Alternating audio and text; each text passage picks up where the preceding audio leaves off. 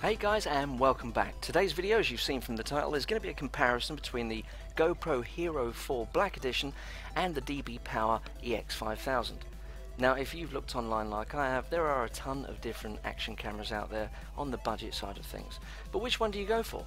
Well, I found this one, which is the DBPower EX5000, to be probably the best selling and highest rated on Amazon. And for the money, you can't go wrong. This little thing comes packed full of features, has a host of different accessories that come in the box. It's got a 2-inch screen on the rear, shoots in full HD, has Wi-Fi connectivity, has a 14 megapixel Panasonic CMOS sensor, has a 170-degree field of view wide angle lens, comes with a waterproof case. I could go on and on, but you know what? Let's have a look inside. Now, inside the box you'll get the waterproof case and camera, zip ties, charging and data cable, some velcro straps, spare battery cover just in case you lose yours, an instruction manual, very important, bike mount, second battery, self-adhesive mounts, an open case obviously if you want to record audio, additional adhesive pads. You'll also get 6 additional mounts and a replacement case clip should you break or lose yours. Now we've seen what's inside the box, let's do some side-by-side comparison shots against the Hero 4 Black Edition.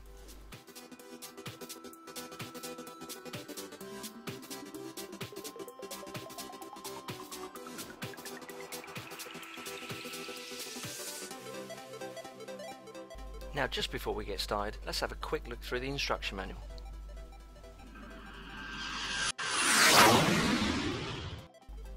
There you go, so we've read through the instruction manual. Next thing we want to do is have a look at the device itself. You can see here, this is the waterproof case that it comes with, which is very similar to GoPro's. The case feels well made and sturdy, and according to the manufacturers, this will keep the camera itself waterproof up to a depth of 30 meters.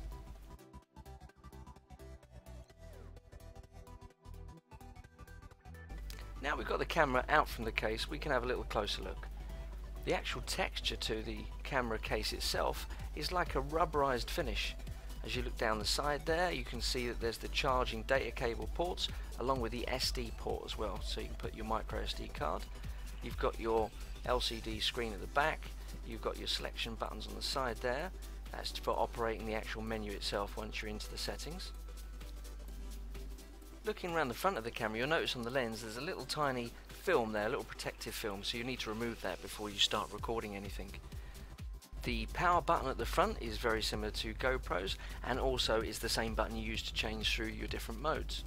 Looking at the bottom of the device, you'll see that's the battery door there, and to get inside all you need to do is put a nail on top of that clip and pull back and the door will open. Pull the battery out and let's have a look at the back. It is a 3.7 volt lithium ion battery, and apparently that will do 8 hours at 720p or 5 hours videoing at 1080p. To replace the battery door, simply line up that little tooth in the side, push down firmly, it will click into place. Now we're going to be using that mode and power button on the front of the camera now.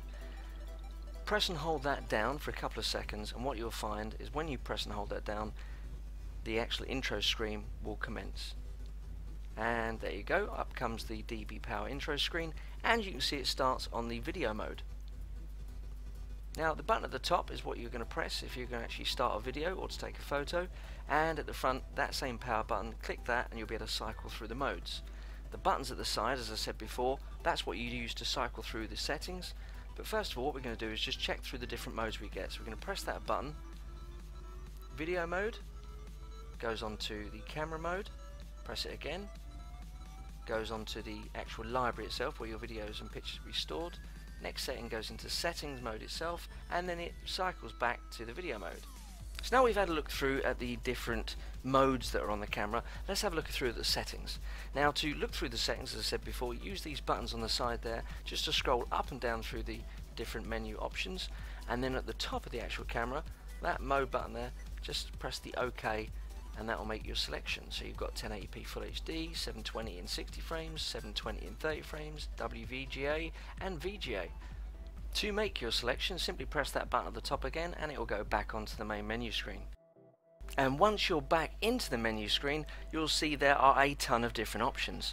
Now, to go through each and every one is going to take far too long, so what I'm going to do is fast forward this section, but just give you a bit of a list of all the different options that are within the menu system itself.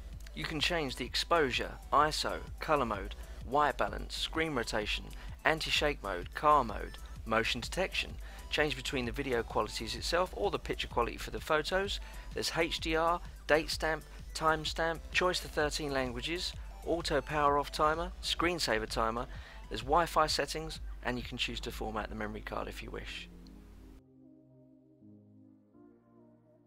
Now we've run through the various different options, let's compare these in the flesh side by side. As you can see, you've got the DBPower on the left and the Hero 4 on the right. They're not too dissimilar in the actual size and the width of the front. From the top you can see that the DBPower is slightly chunkier. There's obviously an LCD screen on the back of the DBPower. I don't have that on the GoPro Black because that comes with a different backpack. Now this is the backpack for the LCD screen for the GoPro, just so you can see the difference. And what I'll do is I'll compare that now in size against the DBPower. So it makes the GoPro Hero 4 slightly chunkier.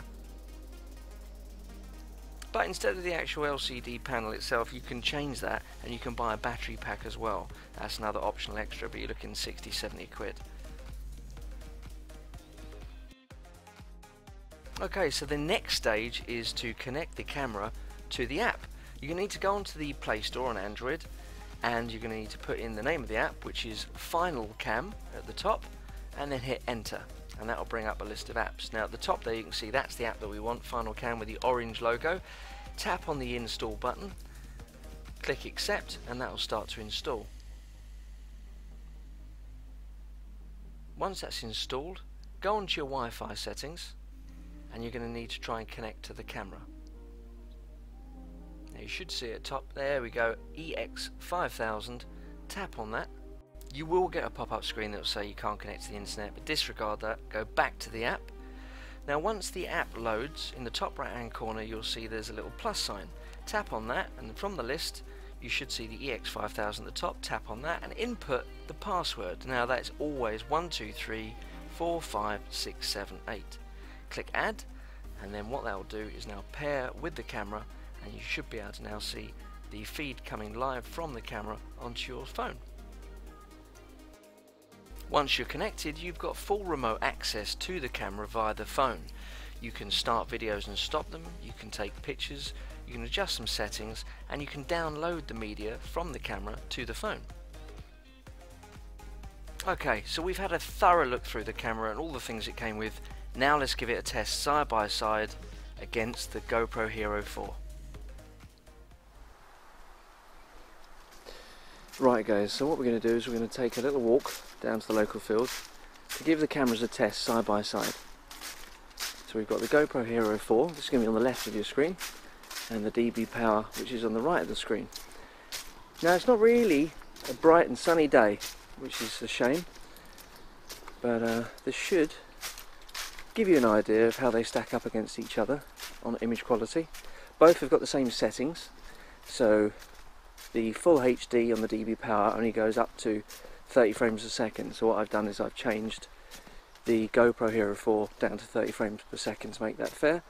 But at the same time we're going to do the microphone test, so from now on you're going to hear the GoPro Hero 4, and as we come down these steps here to the bridge, which we will take a little photo of, and we can do a comparison against the two photos. Again, both on their higher settings. I'm now going to change over to the microphone for the DBPower. As we come through the turnstile, there we go. It's a little bit of a foggy day, isn't it? There's some people there in the distance that are walking their dog. And across the horizon. There we go.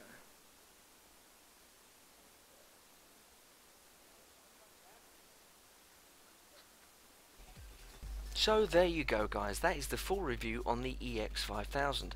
So we've compared it against the Hero 4 Black Edition, and we've compared it against it for video quality and for audio quality. And to be honest, it's done pretty well.